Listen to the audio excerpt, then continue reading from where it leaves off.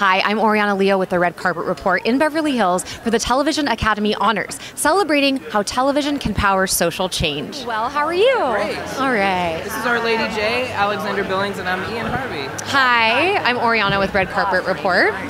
Can you guys tell me what it's like to be a part of a show that is really causing social change? It's overwhelming at times. I just joined season 2 as a writer, so I was a huge fan of season 1, and I feel like I just joined not only my favorite band, but the band that's changing the world. And it's really an honor. I feel so lucky and blessed every day. Well, as our fearless leader Jill Soloway says, finally, we get to sit at the cool kids table. You know, really, I mean, we've been sort of relegated to the kids' table, or to not even invited to the dance or the dinner or whatever. So to be at that celebration and at the cool kids' table is pretty sweet.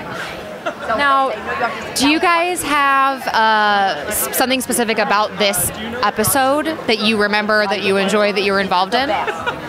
Which episode is that? Which episode? Forgive me. A single episode wasn't listed. It's just my mistake. I think it's the show. It's the show in general. All 10 episodes are being honored tonight. Well, look at you guys. Have you had any fan experiences of people sharing how this show has impacted them in any way? I was actually, it's funny you should say that. I was in a coffee shop whose name I can't remember. And there was a woman probably in her 40s who said, I really love the show. She was very sweet and very kind and really lovely.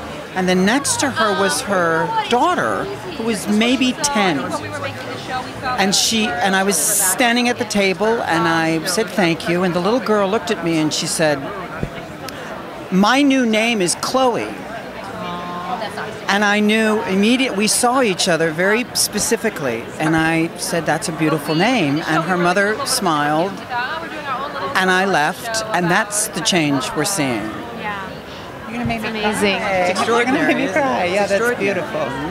Wow. What about you two? Any fan experiences or feedback that you've gotten from people that might have changed their lives?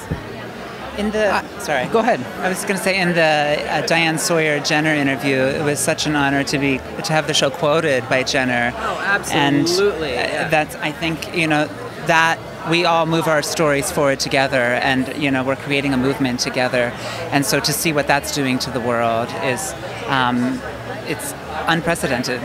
The line, I think, was, my whole life I've been dressing as a man. Yeah. Completely quoted by Jenner. It just makes you think, okay, is art imitating life, imitating art, imitating life? What is what now? It's so beautiful. What's so great about this honor is that it feels like we've said something and we've been seen. We've said something that means something to people. We've been seen. That means something to people. We've been heard. We've been seen. And that means something to us. It's so important. So important to be seen and heard. Well, I see you. I hear you. Thank you for stopping, and have fun tonight. Thank you very much. You're welcome. Thanks for watching. If you liked this video, give it a thumbs up and subscribe for more interviews. Leave a comment below and tell us, what's the most important TV show in your life? Until next time, I'm Oriana Leo.